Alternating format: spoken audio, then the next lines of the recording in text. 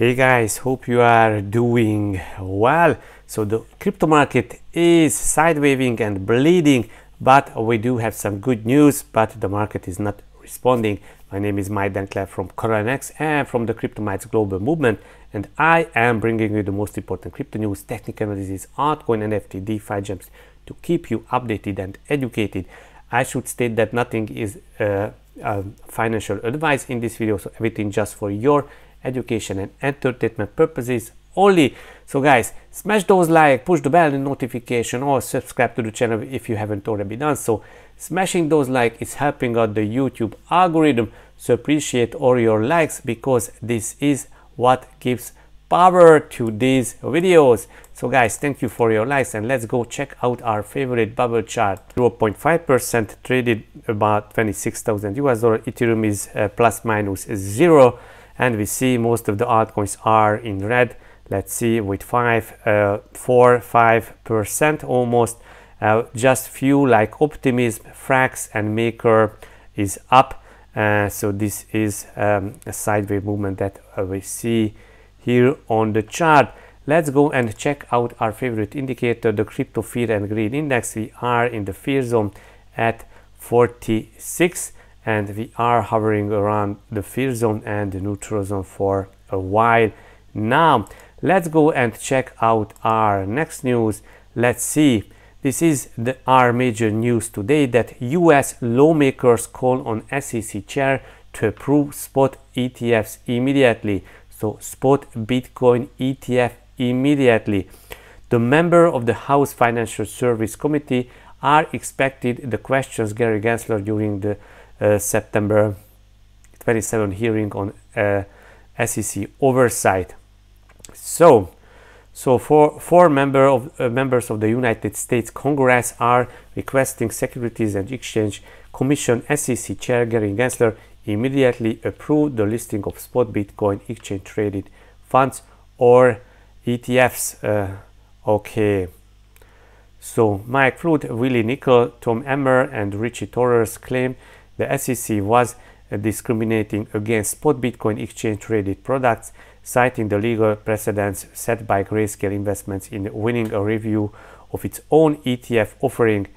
The four lawmakers told Gensler there was no reason to continue to deny spot crypto ETF applications following the Grayscale court decision, which ruled the SEC reasoning was arbitrary and capricious in having already approved investment vehicles tied to Bitcoin futures, but not to a spot Bitcoin ETF.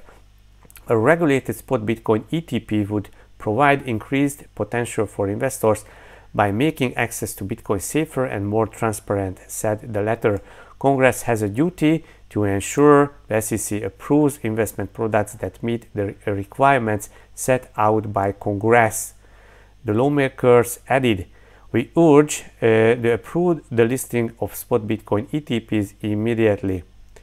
Okay, so guys, this is quite insane that the SEC is not doing its job, and the Congress and lawmakers are urging them to approve this ETF.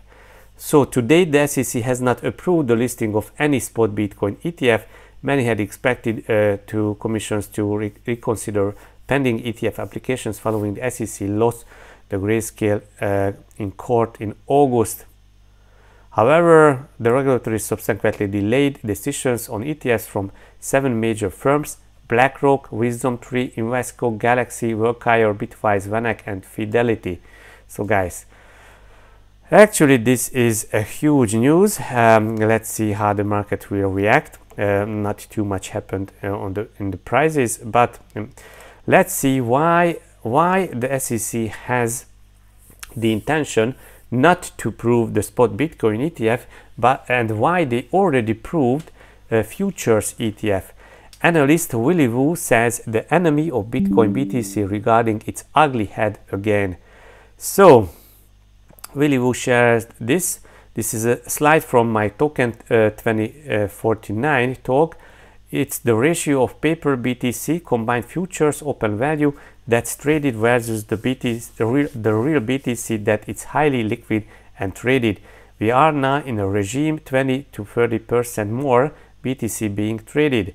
This counteracts a bullish supply shock. So paper BTC versus real BTC. So more paper BTC are traded than the real BTC. Okay. According to Wood, the rise of Bitcoin derivatives is taking liquidity away from BTC, enabling price manipulation and weaker rallies. The analyst says that since US dollar are much more abundant and readily available to investors than BTC, the future and derivatives markets allow large players to take big chunk of capital and use it to apply inorganic sell pressure to Bitcoin. Who says that prominence of such market is the enemy of Bitcoin and the reason why BTC has had less dramatic rallies in recent years compared to its early days. Long term, it allows institutions who don't have BTC to sell it without restrictions as long as they have lots of USD. So how the exponential reflexible bull runs ended once futures markets came online. All you need to check is the daily volumes being traded on futures. It draws the liquidity on spot markets. As long as is the case, spot markets orbit the gravity of future markets, not the other way around. Hence you see the agenda laid out to delay a spot exchange traded fund ETF. For 7 years, spot liquidity has been held back while futures markets have flourished, vastly outgrowing the spot market. So this is the reason why they are pushing derivative products and future ETFs rather than pushing or approving spot Bitcoin ETF with real volume. Next, do Bitcoin halvings spark BTC price rallies, or it is US Treasuries, so which is contributing more to the rallies? Okay, so close relationship between the US 10-year Treasuries and Bitcoin halving price rallies.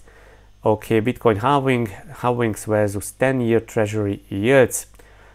Let's check. This BTC halving have coincidentally arrived at local lows in Treasury yields each of the first 3 times. After these moments, risk assets rose broadly while growth expectations also improved. Thus, a myopic Bitcoin narrative about supply shock was born, but it was always macro. So we see that Bitcoin halvings, and this is the Treasury yields. When Treasury yields actually increases, this should be something also with the Bitcoin price, but not too much. Yeah. So could the 10 years chart be useful versus Bitcoin?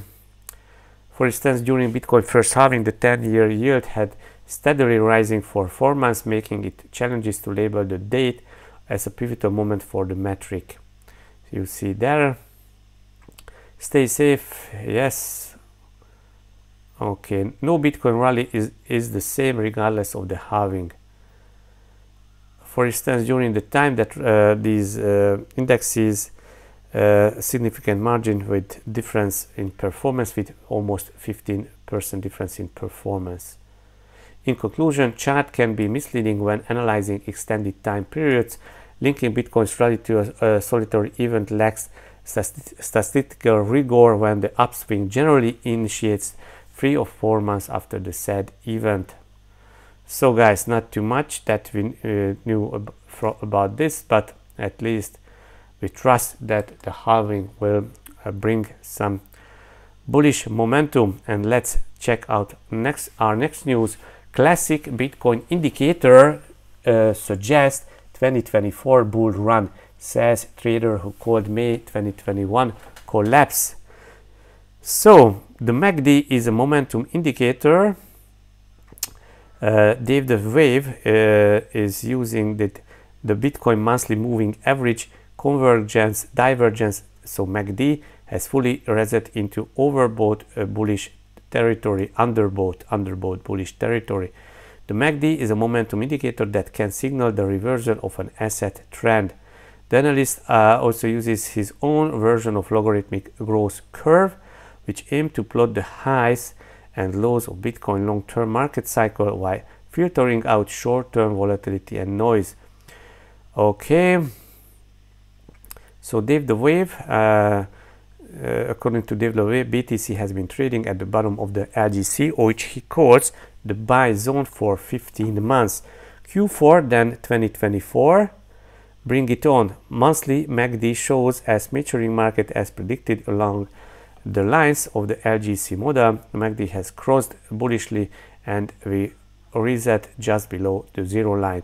Price has now been in LGC buy zone for 15 months. So we are in the buy zone almost more than 15 months.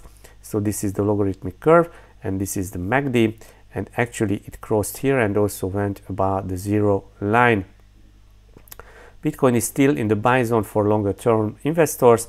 While most of my charts emphasizes the macro bullish picture, this doesn't preclude the possibility of further consolidation in the short term.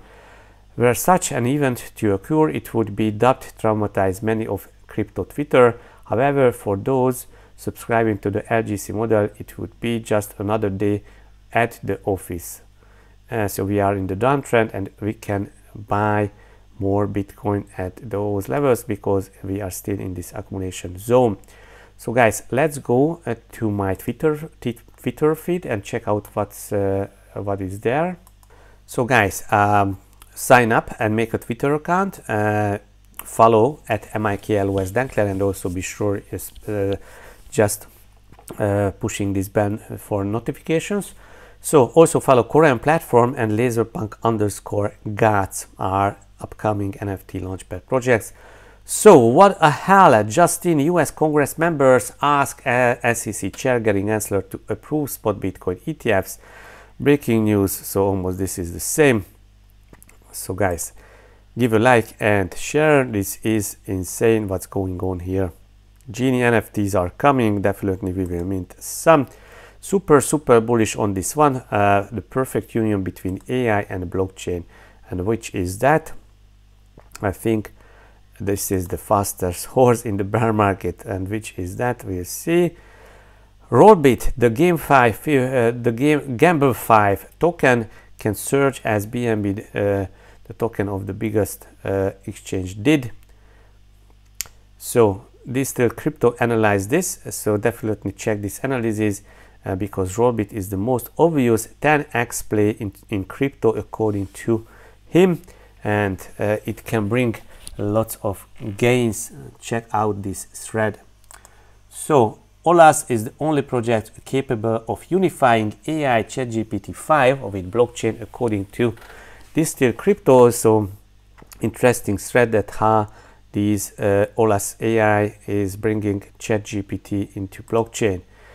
Base, so Base mainnet, Base blockchain made by Coinbase surges past Solana as total value logged nears 400 million, and also Base layer 2s doing 200 per week profits, and they surpass Solana.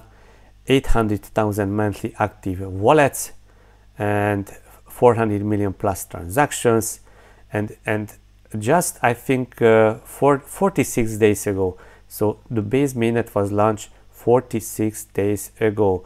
Can't wait to see how this plays out and how the market reacts over the next couple of coin earnings. So Coinbase shares is traded on Nasdaq.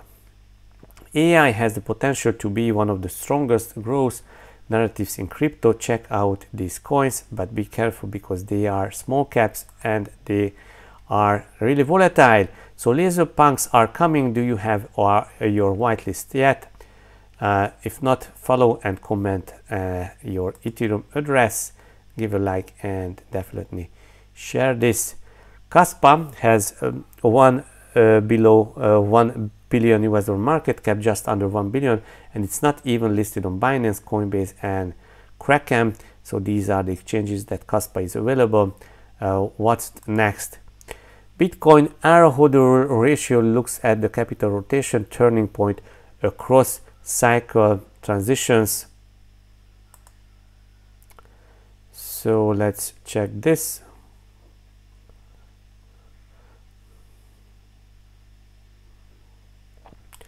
So this is the arrow-holder ratio, looks at the capital rotation turning point across cycle transitions. So single long-term hodlers, 6 months to 3 years, 1 day to 3 months to the youngest short-term hodlers. So this is the hodler ratio. So we see that from these are the short-term hodlers, and we do have long-term hodlers, and this is the ratio between those.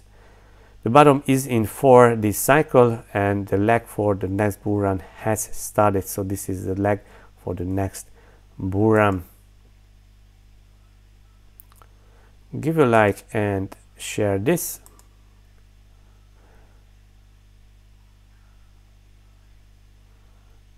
Okay. MACD on Bitcoin monthly chart indicates big trend shift to come according to this analysis. Obviously, MACD is a lagging indicator, but taking a closer look at Bitcoin, it predicted the big trend shift to the monthly. So guys, definitely watch this. And also huge news, Mike Novogratz says the good news could come in October regarding the Bitcoin ETF. He says that we are going to get good news in October. Bitcoin is an international asset. This will be a game changer due to the sales forces of the ETF issuers. Definitely watch this. I like how Mike Novogratz is approaching the market. So definitely watch this. Ethereum surpasses 10 billion revenue in 7 years. See how other big tech companies did it. So after Alphabet, which is Google, Ethereum reached, let's say, the 10 billion revenue in 7 years. Meta is reached, yeah, these are the years. Okay, 7, this is 7, yeah, maybe 7. But all other big tech companies like Microsoft did it after, let's see, almost 18 years. So this is huge how Ethereum is evolving.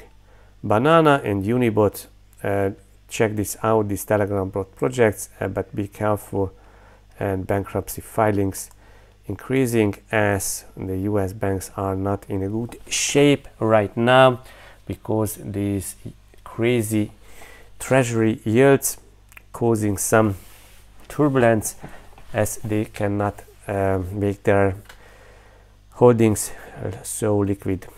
So guys, go to PancakeSwap and provide some liquidity in CorionX BNB pair and lock up your LPs and earn a juicy APRs as let's see, we do have let's see, yes, 52% APR in CorionX BNB pair. So use our farms. So let's go and check out what do we have here.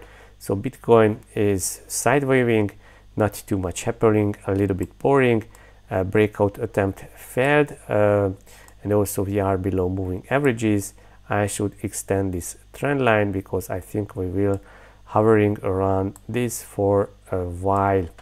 And let's see when we will break, then a huge move will come either to the downs or to the upside. So guys, that's it for today. Hope you enjoyed, hope you learned something. See you in the next video. Bye bye.